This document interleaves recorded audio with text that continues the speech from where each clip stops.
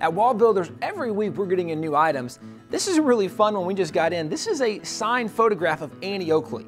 Now today, many people don't know who Annie Oakley is, and that really is kind of sad because she's an incredible woman and really did a lot for women and women's rights of her time. Well, she was born in 1860. Her father passed away in 1866, so she was only 6 when her father died, and they were very poor. In fact, they didn't have really money even to live and eat. And so at the age of 8 years old, she began hunting for the family just so they could eat. What they quickly discovered was she was such a good shot that she was able to kill more game than they actually needed to eat and stay alive. So they took the extra animals, they began selling it in town.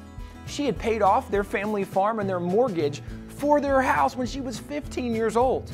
Well, that same year, Frank Butler, who was an Irish sharpshooter, he came to town and he made a friendly wager with the owner of the local hotel that he could outshoot any of these local yokels. Well, his friendly wager was for $100. Today, that's about $20,000, so that's a pretty big friendly wager. Well, the owner of the hotel said, I'm gonna take your challenge and I've got somebody. He calls 15-year-old Annie Oakley. She comes and shoots against this. At the time, he's about 30 years old, and she beat him in the contest. Well, Frank, when he got beat by this girl, said, okay, you're really impressive, you could do that, was so impressed, started spending more time around Annie Oakley, in fact, starts courting her. They end up getting married.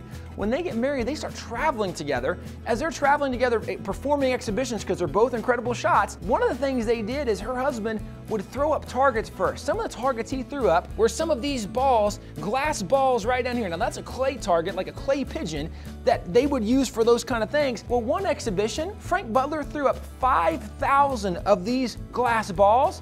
She shot 4,772 of them. Why is that really impressive? Because she was using a rifle at the time, like a .22 shooting clay pigeon. That's unbelievable. Well, her entire life, she was a remarkable shot. In fact, during the Spanish-American War, she offered to train women to be sharpshooters, snipers for the military when World War I broke out. She was still alive, she was still shooting, said, let me train women to be snipers for the military. I can make them incredible shots.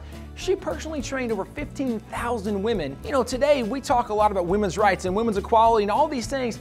Annie Oakley was the leader of that in her generation. If you want to talk about an incredible woman, someone that did a lot for women at the time, Annie Oakley is someone you ought to be studying.